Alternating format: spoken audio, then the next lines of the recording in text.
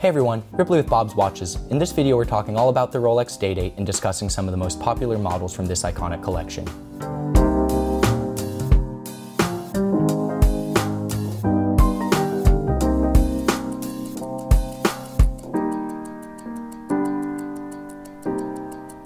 If you haven't already done so already, don't forget to like our video and subscribe to our YouTube channel so that you can stay up to date on all our latest content.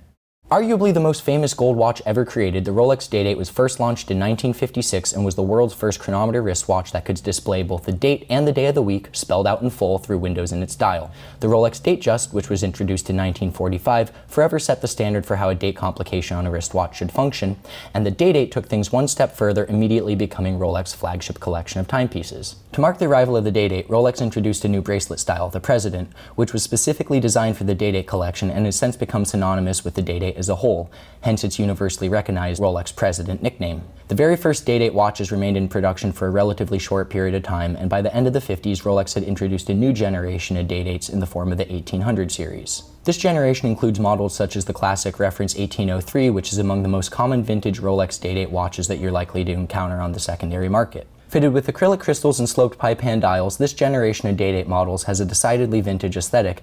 However, it's still instantly recognizable as a member of Rolex's flagship collection. Despite having an appearance that more or less resembles the modern Day-Date watches that Rolex produces today, the 1800 series was powered by a movement that lacked quick-set functionality. This means that in order to adjust either the date or the day, you'll have to rotate the hands around the dial past midnight. Towards the end of the 1970s, Rolex released a new generation of Day-Date watches in the form of the 5-digit 18,000 series.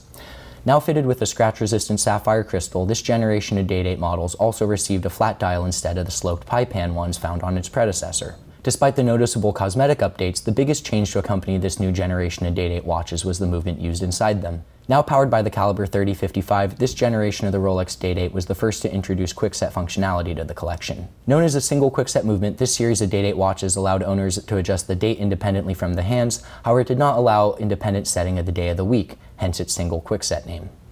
Additionally, around the same time, Rolex also started producing its various Oyster Quartz watches, including the Oyster Quartz Day-Date. As their name would suggest, these models were powered by battery-operated quartz movements, and they also featured angular cases with redesigned President Bracelets that offered an integrated appearance. A relatively small number of these Oyster Quartz models were produced, and they were not all that popular with the public and were ultimately discontinued by the early 2000s. Towards the end of the 1980s, Rolex rolled out another new generation of Day-Date watches in the form of the 18200 series. Virtually identical to the previous generation, the primary difference between this series and its predecessor is the movement used to power them. The 18200 series of Day-Date watches are powered by Rolex's caliber 3155 movement, which introduced double quick-set functionality to the collection. With the arrival of the caliber 3155, both the date and the day of the week could now be set independently from the time-telling hands, significantly increasing the day-to-day practicality of Rolex's flagship watch. This set a new standard for the Rolex Day-Date, and every subsequent iteration of the watch has featured double quick-set functionality. In 2000, Rolex unveiled yet another new generation of the Day-Date, adding a digit to the reference number and refining the overall look and feel. While this new 6-digit series features the same caliber 3155 movement from the previous generation, the 36mm case of the watch now featured slightly thicker lugs with a glossy high-polish finish. Additionally, while the previous generation of the brand's iconic President Bracelet featured hollow center links, the new series included solid links and a redesigned clasp, resulting in a noticeably heavier presence on the wrist. Since its introduction, the Rolex Day-Date has always been a 36mm watch. However, for many years, collectors have been begging Rolex to release a larger version of its flagship model, and in 2008, the legendary Swiss watch manufacturer finally gave the public what it wanted. The new Rolex Day-Date 2 featured a larger 41mm case diameter, sufficiently satisfying the public's demand for a larger model. However, while the size had been increased, the watch no longer had the same celebrated proportions that had defined the collection for over half a century. The Day-Date 2 was relatively short-lived, and by 2015, Rolex had discontinued it and replaced it with the Day-Date 40. Now with the 40mm case, the new Day-Date 40 was 1mm smaller than its predecessor. However, the watch's iconic proportions had been restored.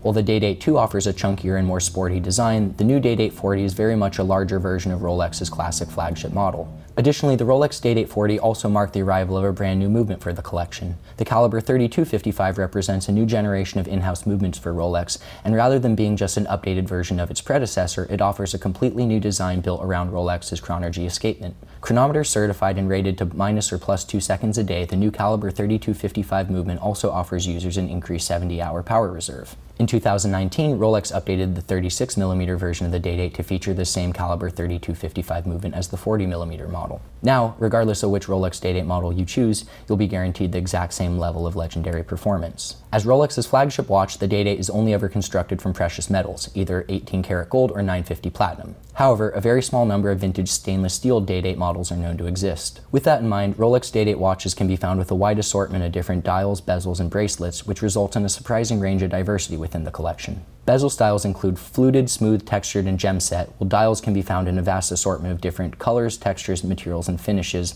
and also with a number of different styles of hour markers. The President is the go-to bracelet for the Rolex Day-Date collection, and it's now the only option available for Rolex's flagship line. However, previous generations of the Day-Date can be found with both Oyster bracelets and leather straps. Additionally, the leather strap variants are not just simply 36mm Day-Date watches without their bracelets. They actually have slightly different cases that feature lug hoods for a more integrated appearance where the case meets the strap.